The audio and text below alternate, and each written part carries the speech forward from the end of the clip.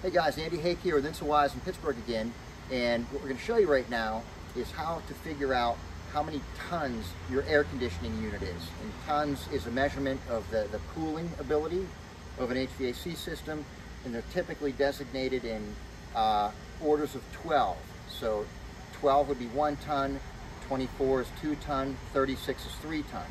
If you've got a 2,000 to 3,000 square foot house, you've probably got either a 2 ton or a 3 ton system, but they can also go in half-ton increments.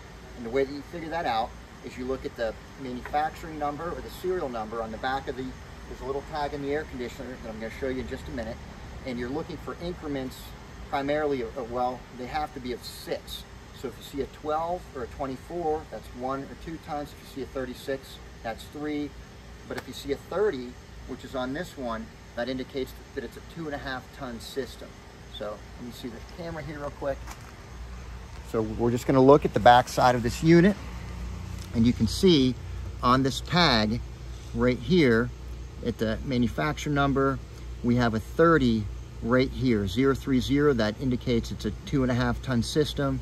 The other number down here below this doesn't have a number, an increment of 6. So we know that that information isn't given here. So the 30 means 2.5 tons in this situation. We don't see that information anywhere else here. And it kind of seems silly to have to use numbers in increments of 6 to figure out what the tonnage rating is, but that's just how they do it. So again, if there was a 24 here, that would indicate 2 tons.